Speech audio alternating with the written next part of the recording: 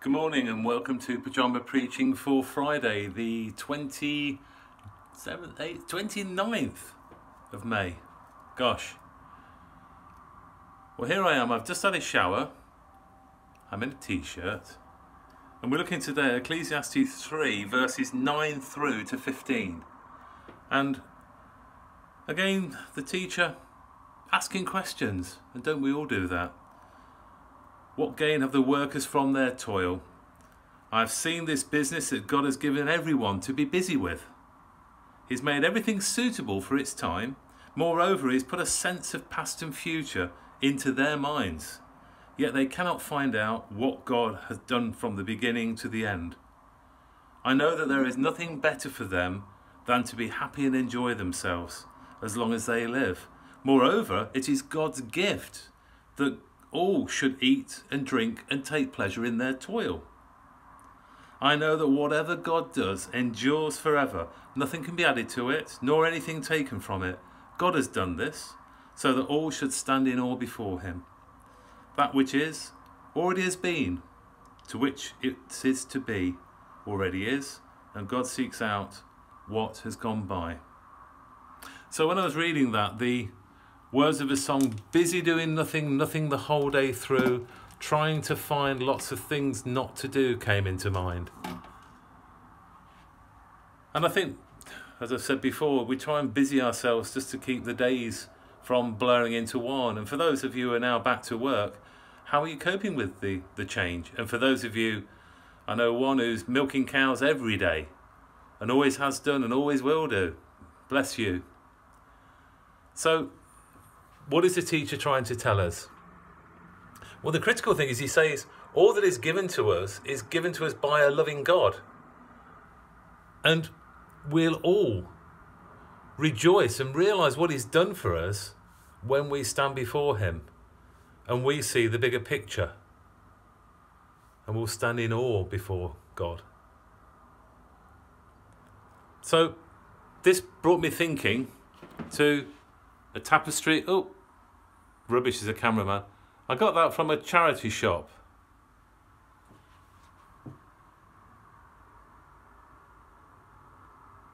Beautiful stitch work. And I've not been able to look around the back of it because, and I'm going to walk now into my study to get a piece of paper with a poem on it. But, tapestries.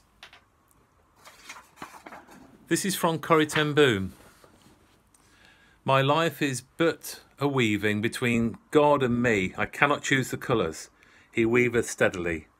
Oft times he weaveth sorrow, and I in foolish pride forget he sees the upper, and I the underside. Not till the loom is silent, and the shuttle ceases to fly, will God unroll the canvas, and reveal the reason why. The dart threads are as needful in the weaver's skilful hand as the threads of gold and silver in the pattern he has planned. He knows, he loves, he cares. Nothing this truth can dim. He gives the very best to those who leave the choice to him. And I went into my garage library and found this.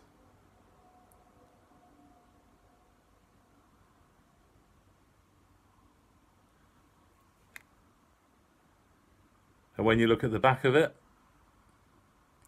there's all the loose ends and there's all the mistakes. And I started this tapestry 15 plus years ago. And it says, be patient, God isn't finished with me yet. And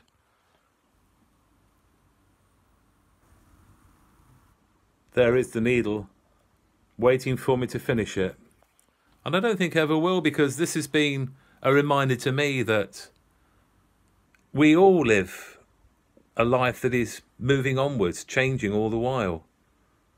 And we have to acknowledge that, and we have to be patient, even though that's terribly difficult. And so today's reading talks about all the busyness, but all of it being part of God's purpose. And that's the bit that we struggle to understand. So today, when you're thinking of other people, if you meet other people, if you chat to other people on the phone, on the internet, or wherever it is, remember to be patient. Remember that God isn't finished with any of us yet, particularly during this COVID time. God hasn't finished. Trust in him. Let's pray. God, just give us patience to know that you are standing side by side with us through all of this. We pray for all of those who are in hospital, for those who cannot visit, cannot see loved ones, and are struggling at this distance of communication.